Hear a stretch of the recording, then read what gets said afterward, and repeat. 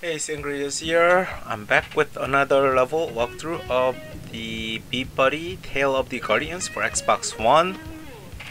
This is level 4. You ended level 3 getting trapped inside a jail cell after trying to rescue someone. You learn this new technique now called the, I don't know what it's called, but you press Y or B and it gives you like spider sense type of thing, and this level is called the camp. If you saw the title that when we started the level there. Yeah, there you go, you press B and it shows a something that you can actually hit, and it reveals hidden stuff so that you can actually move on with the level. This technique is used starting from this level on, so just be aware that if it seems like a dead end, there is probably something that you need to reveal. Like going up here, it looks like a complete dead end. The antenna starts kind of tingling. Push that, it reveals a key. So just be aware if you're playing this and it looks like a complete dead end, it's probably something you need to press B on. Sound stations, you know what to do with them by now. Just be really quick. They're gonna blow up.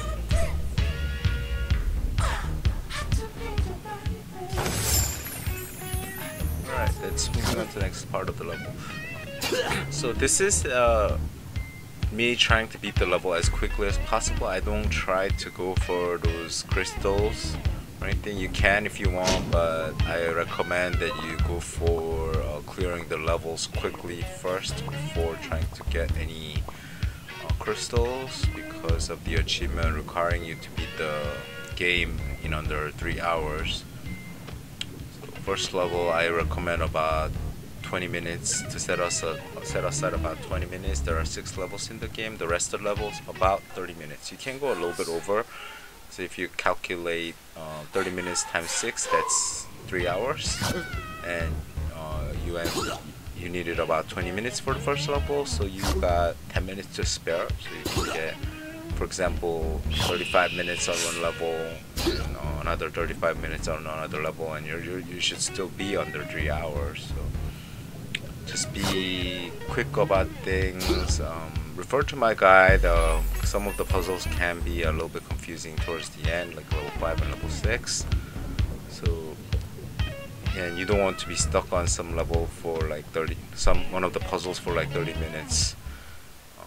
And you cannot reset the timer by doing like going back to the main menu and doing something like that. You have to start from level 1, chapter 1 of each level, and go all the way to chapter 5 for the time to be recorded. Anyway, yeah, for the time to be recorded. So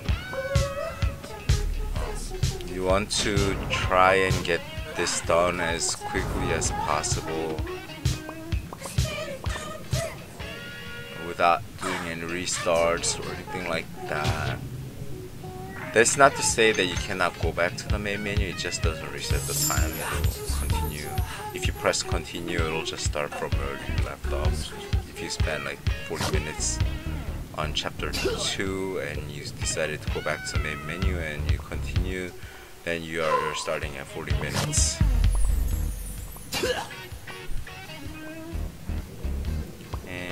The 3 hours doesn't have to be in one consecutive playthrough. You can, if you find the level that you did pretty bad on, like it took you say an hour, you can go back to just that level and reduce that time to the 30 minutes, and then if that brings the total time to under 3 hours, you get the achievement. There is an achievement for unlocking everything, which doesn't seems to unlock everything, whether you collect beat points or do other stuff. Just you beat the game and it seems to unlock everything. I'm still unclear if that's a bug or not, so you may have to. I think the design intent was that you have to collect everything, but turns out you don't. You're introduced to a new version of that enemy that it has an armor, so you have to hit it twice. Previously, it only had 1 hit point basically, but now you have to hit it twice. So be prepared just for fighting the armored version. That opens the way that was close to you previously. You see that you want to follow that bubble, opens that door. Basically, this part of the level, you keep doing this, it opens new ways, and you just follow the bubble to that new way that just opened up. You should have gone left in one intersection before. I don't think I was supposed to go in there. Yeah, I made a mistake. Don't go in there, just keep going up towards the door and up to the left. Yep, there we go. And there should be another station that's going to open up a new part of the level.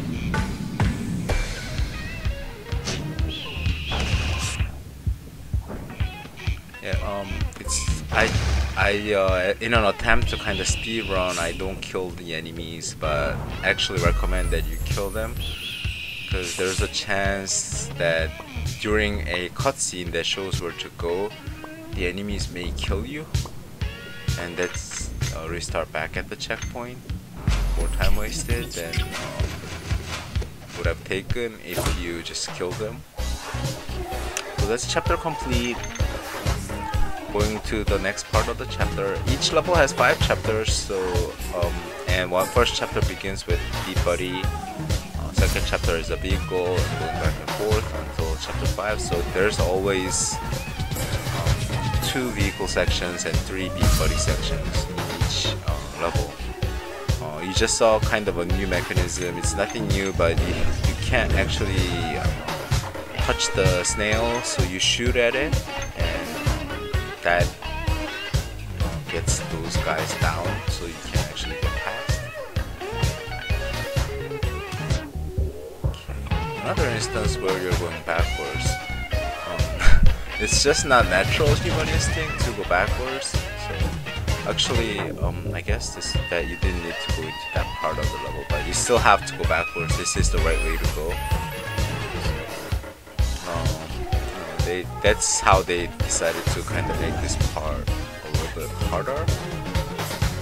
But it's nothing hard. Another place where you have to shoot, you can't get through that. It's very small.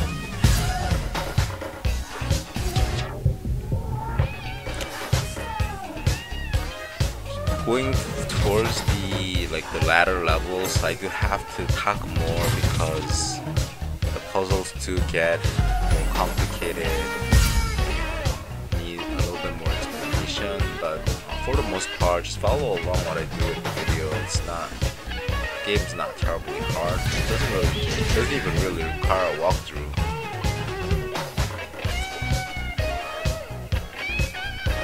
The music is pretty dope, so enjoy the music.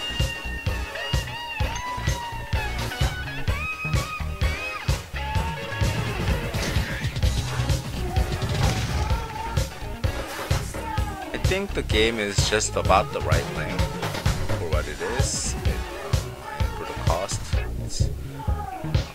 If it was longer, because the entire game is so similar,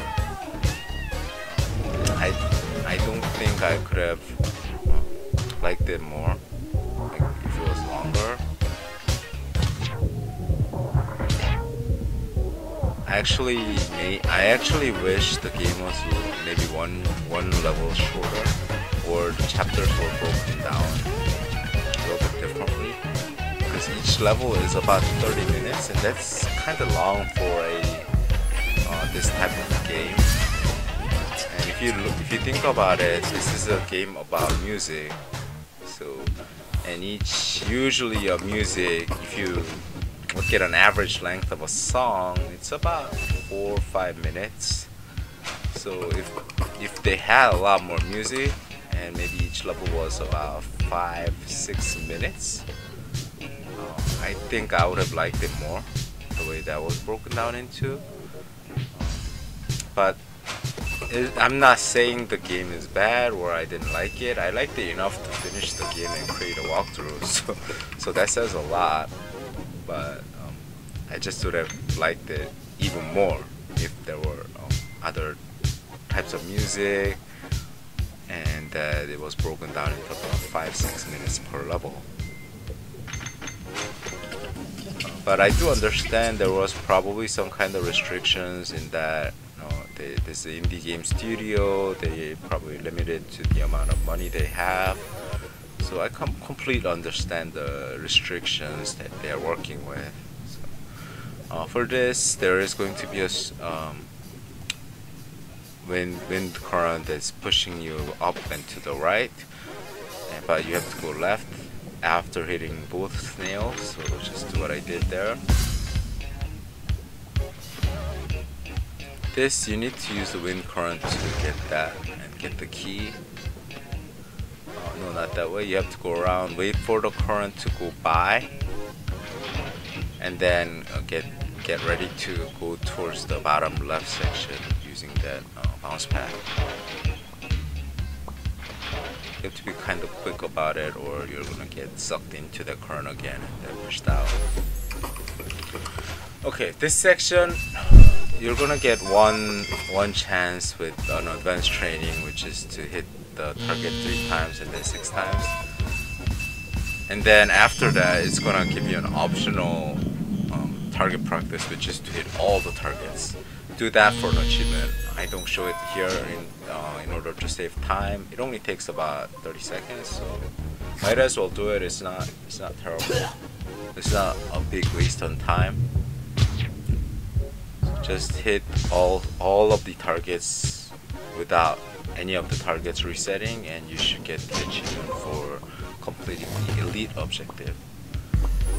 Here, you want to beat all of these enemies without getting hit. So go near it to aggravate them, and then dash away quickly. I got hit there, but just dash away really quickly and then kill them all. So if you do get hit and you're looking for the achievement, just restart the checkpoint. The checkpoint is just where you started the fight.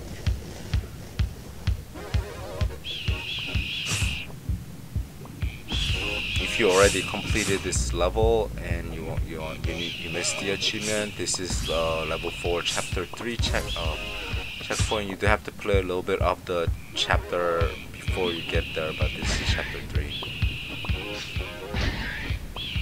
And these guys require 2 hits, so be careful when you're going for the achievement. Hit them once, run away.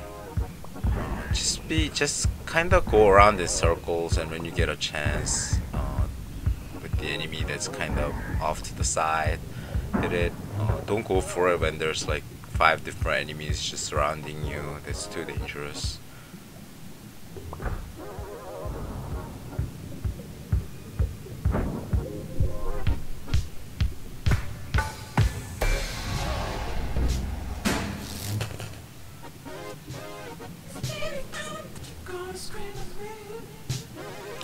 And by the way, I'm not playing in a way that I just never die. I die a lot. I die quite a bit. I edited out my death.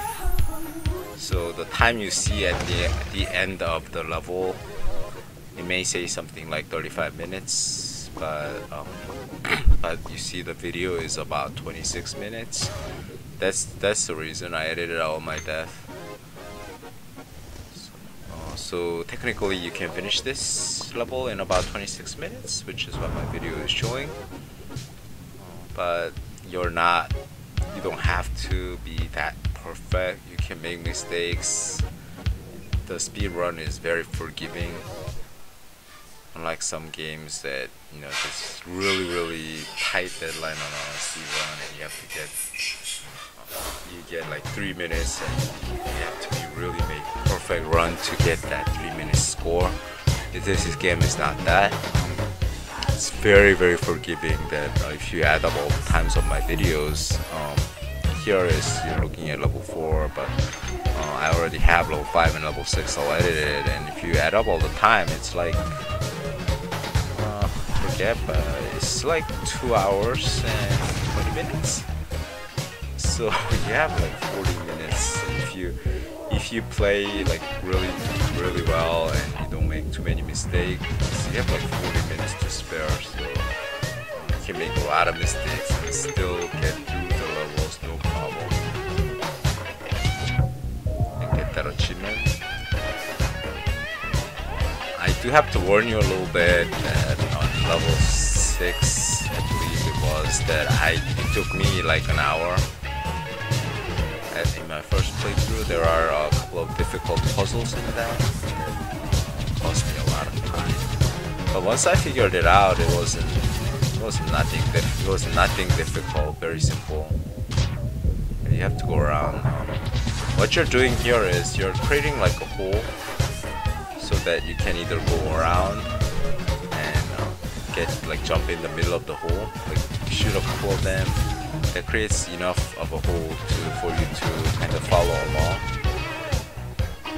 I recommend shooting at least 2. One is that is too tight. It's a little bit difficult to work with just one enemy, one slot in between. This, you are going upwards, just dodge them, like I do.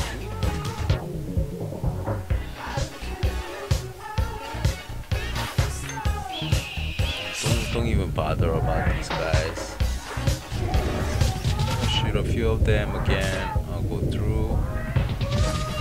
Once again, in a vehicle, if you just rest a little bit, kind of like games like Call of Duty, it gives you health back, so you don't have to necessarily try to be that much careful. You can take some liberties with it and just go for some of the stuff. That is your second, I believe that was my second vehicle section, if I'm counting correctly, and this is the last chapter of the level. Yeah, as I said, kill these guys because they are relentless. They will keep following you. Getting hit by these barrels will hurt you a little bit, but I first thought it might be an instant death, but it's about getting 2 hits from a regular enemy. But your health does not regenerate back when you're a Beatbuddy, so you may want to be a little bit more careful there, but it's okay. There's plenty of health containers around. Like there, I just got all my health back already. Very simple.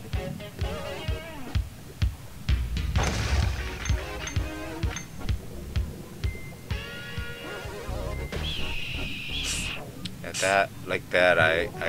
I talked about this briefly. You want to kill the enemies before you hit the station, because, or any switches that might trigger a cutscene. Because the enemies don't stop moving during a cutscene, so you can get killed during the cutscene. There's nothing you can do about it. You can't move during the cutscene. Only the enemies can. So that's completely working against you. And if you do start a checkpoint, you lose that time that you spent getting to the switch or whatever that triggered the cutscene that forced you to die. You don't have to come here. I'm kind of lost to exactly what needs to be done. Since the levels are so long that even though this is my second playthrough, I'm sometimes not exactly sure where I need to go, so I do make some mistakes here and there.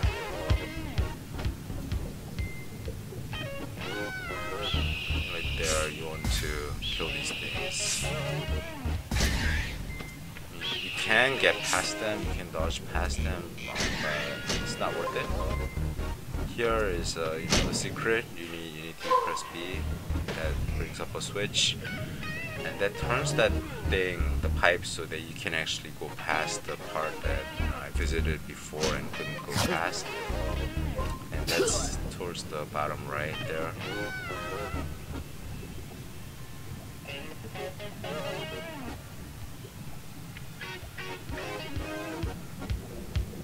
Okay, so just keep going and first kill the guys and get the switch, not the switch, the sound station. I believe that's what they're called in these. There we go, and we'll put this into the slot. Here you want to be a little bit careful, because if you get hit, you drop it. But for the most part, just keep going. It's not trouble. Don't go into that area, you don't need it. I just go in there for a couple of health, just to be sure that I have enough health. I don't really need it, because the health is here. And this bomb doesn't blow up for a really long time. I didn't think I'll make it, to be honest. That opens the door, and now we can get past that guard that's standing there, and he was waiting for the green light, and we turned it on. So he says, "Yeah, you're free to go in, man." Alright, so some kind of symphony is going on. We're gonna go downwards. You did not need to go in there, but if you do see some beat points, feel free to pick it up. This, I still don't know the exact solution. There are like 9 different keys and only one is the right key. So basically just try them all. I get kind of lucky. I thought, you know, press B to enable the senses thing, and that shows me which is the right one, so I try that, and I kind of pick up one randomly. I'm not sure what is the right solution, so it turns out that is the right one. I get really lucky. There isn't one that's like glowing in blue or a different color that shows which is the right one. I just get completely lucky there. I don't know if it's random either, so it may be always the same one that you saw me on the video. You saw me pick up on the video. It may be random. I'm just not sure. But that's the solution. Doesn't have any logic to it as far as I can tell. This, you have to go down the pipe that's to the right first to open up the way, in order to get a bounce going to get to that switch, the rhythm.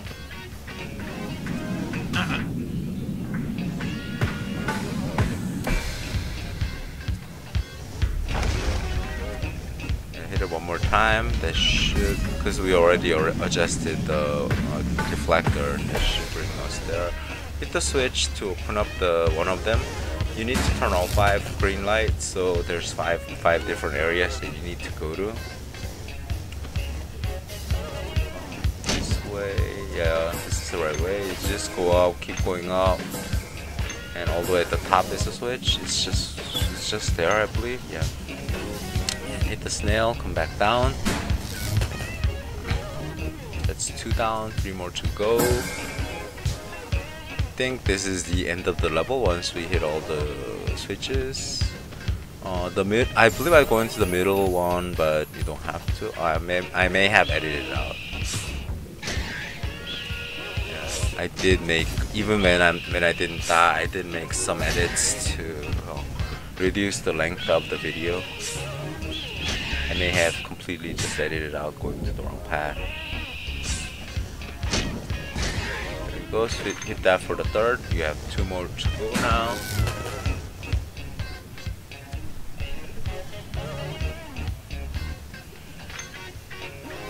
To go into that area. area, get the sound station.